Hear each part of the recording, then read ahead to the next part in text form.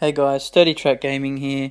So today's UFC 2 tutorial will be focused on the clinch and all the types of moves that you can perform whilst you're in the clinch with your opponent. So the moves that you can do can range from punching them in the clinch, trying to get transitions into get better positions to punch them. You can't kick in the clinch, so it's mainly just punching. You can get all different types of positions to a really tight clinch where it's, the punches you throw won't be as harmful to your opponent, whereas moving into different positions will leave their head more exposed. So you can be throwing some vicious punches or elbows. Other things you can do include moving into different positions to take down your opponent.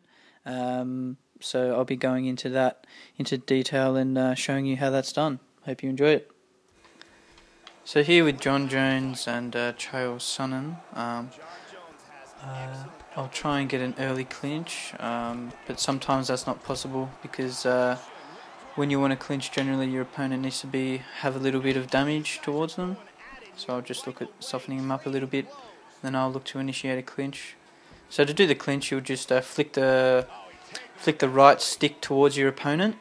So I've just done that there, and then you have a range of those. So to go towards them, you'll move the right trigger up to break, X and Y to punch there like that. So try and clinch there. So you've got the over-under, which is this grip, the single collar, which is back to here, which is how you initiate, the tie clinch, which is very useful. So you can do punches to the head, which is just vicious like that. A double under like that. Back clinch here like this. It's probably escaping, so we'll go to double under again. Go to the back clinch again. So what we've got from here is back sitting. So I'll jump on his back, and from here, this is obviously bottom. We don't want to be on the bottom in the clinch, so I'll look to just get back up.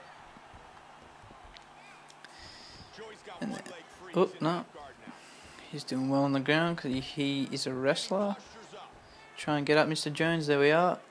And so in the clinch, they're the basic transitions and things like that.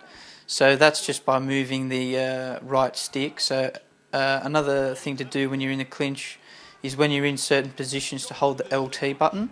So I'll try and clinch here. No, I won't.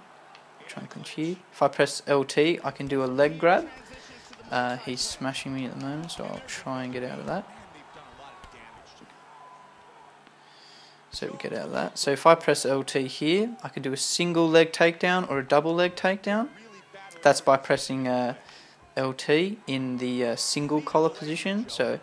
And they're takedowns, so you can do a takedown like that, which is very useful for ground and pound and various things like that.